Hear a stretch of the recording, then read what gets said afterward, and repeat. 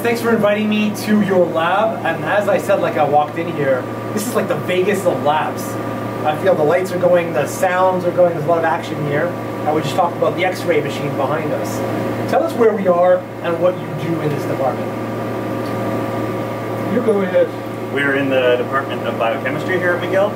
And the Department of Biochemistry does a lot of different things. We're at the center of the structural biology part of the department, and we look at what enzymes are doing in the cells by getting very good images of them doing what they do at resolutions and at magnifications that you can't do with a microscope or with your eye, and we need these special pieces of equipment like the one behind us, this X-ray generator. Amazing, amazing. Tell us what your name is and what you do in the department. Okay, my name is Berghuis. I'm a professor here, but I'm also chair of the department. What do? I use some of these equipments really to figure out what is the chemistry behind life.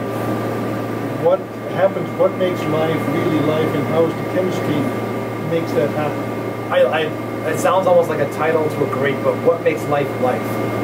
So let's talk about that really quickly. I know we can spend days on this, but what does make life life? What are the components, and what is the research that we're doing going to contribute to that life? So life is, the essence of life is from a chemistry point of view is replication, being able to duplicate yourself. Understanding that process is very fundamental, and it's, for instance, very fundamental in understanding things like cancer. Sure.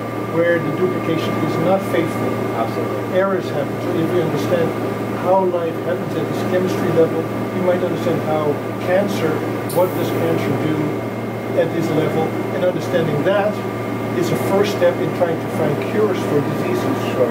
And when we talk about errors and so forth, it's easy to make an analogy to when we're writing down a script or writing down something that we're going to have to look up later.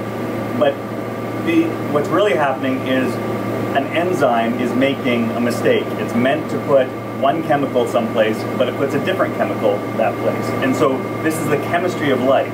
And so that kind of chemical errors lead to disorder and disease. So I've heard a lot as I toured all different departments. I'm learning about different things that are moving, that are really the impetus behind the research and the motivation of a life's work.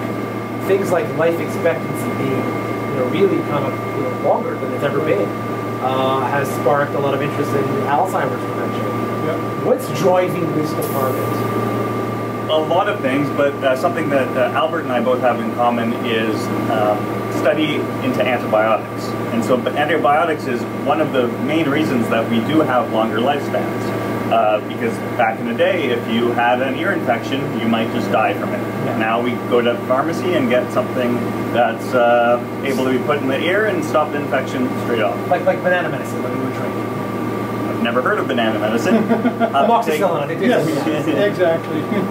And so all of these different antibiotics are made by bacteria or fungi, and we just grab them and sometimes make them better, or sometimes just make the bacteria make exactly what they're doing in nature and put it in pill form and give it to you or you.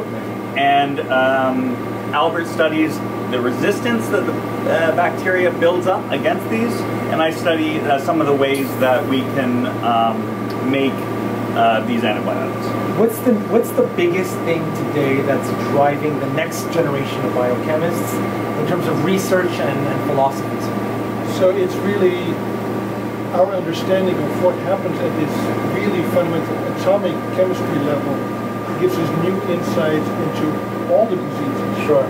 May it be resistance to antibiotics, may it be Alzheimer's, may it be cancer, may it be multiple sclerosis, any of those diseases. If you drill down to it, it's some chemistry that is changing. Yes. Yes. And we have now the tools like this machine to really drill down to what is actually happening. If you go back 50 years ago, you had a fever. Why? What? No clue. Sure.